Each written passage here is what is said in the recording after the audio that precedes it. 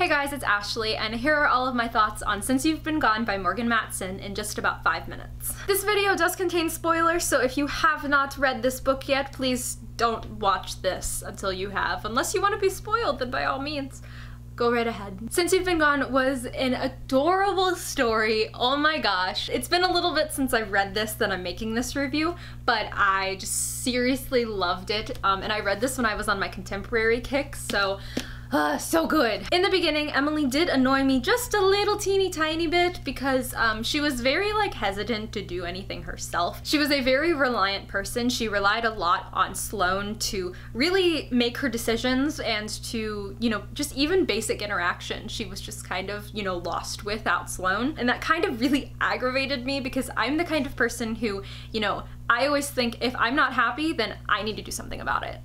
I don't need somebody else to make me happy. I can figure out how to be happy on my own. And so having to read about somebody who in the beginning is so reliant on somebody else just made me really just want to kick her and be like, get up, just do something for yourself for once. I will say I seriously loved the little bucket list though. I loved that Sloane left that for her to try to become herself, and kind of her character arc through the entire story I really, really enjoyed because she really changed as a person from beginning to end, and it was a very slow going change, but it really, really made the difference in the end. Sloane really pissed me off though, because what kind of a best friend just up and leaves because she doesn't think that she'll be able to handle it? Even her explanation at the end just didn't make any sense.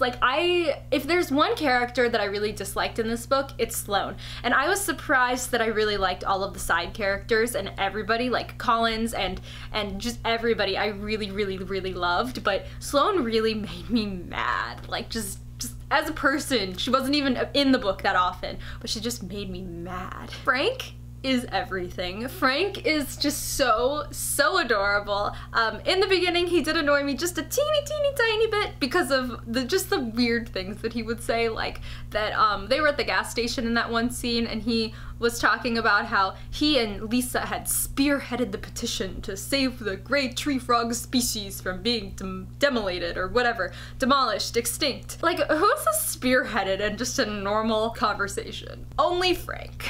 Oh, okay, something that I want to bring to attention in this book specifically, because I noticed this as I was reading this book. I read Save the Date first before I read Since You've Been Gone. That was my first Morgan Matson book.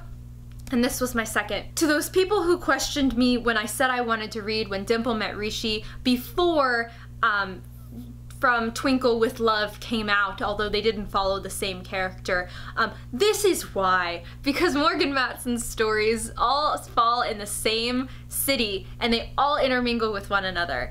We saw appearances from characters probably in here that I didn't read about in the previous books, because this is the earliest of her books that I've read so far. But don't think that in Save the Date I didn't catch that cameo from Andy and Clark, and then right after this immediately read The Unexpected Everything to find out more about them, because I did, and I'm very proud of that. So to those people who questioned me, this is my reasoning.